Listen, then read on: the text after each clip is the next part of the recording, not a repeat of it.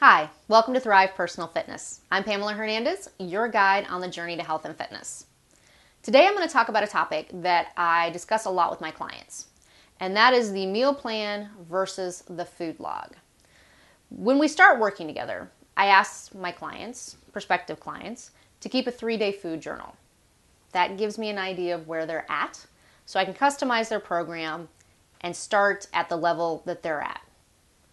But as time goes on, sometimes they start questioning about doing a meal plan and what's the benefit of that versus a food log and why do we do the food log.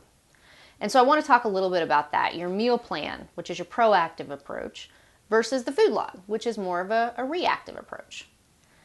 The real ultimate answer is the one that's going to work best for you. But there's benefits and drawbacks to both.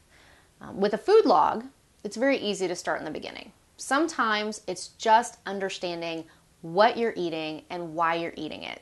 Not even necessarily worrying about calories, just getting a handle on the kinds of foods that you're gravitating towards. And so that's where I start with my beginners, because we just need to understand food and patterns and what needs to come out and what needs to come into your daily diet. Now, of course, on the negative side of that, a food log, you can easily, if you're not paying attention, end up by 3 o'clock in the afternoon exceeding your calorie goal. It's reactive. It's trying to fix things after the fact. Now, a meal plan is more proactive. You sit down either the day before or for a whole week if you're really that organized and plan out what you're going to eat so that you know what you've allocated is the right amount for your body and your goals. And it can save you a lot of thinking. If I get up tomorrow, I know I'm going to have a certain thing for breakfast and a certain thing for lunch, and I don't have to necessarily think so much.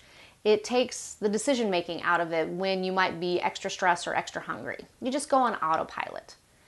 You can then kind of count backwards. You know how many calories you're supposed to eat in the day, and you just kind of fill that up. So if you're really organized and you like a more proactive approach, the meal plan's for you.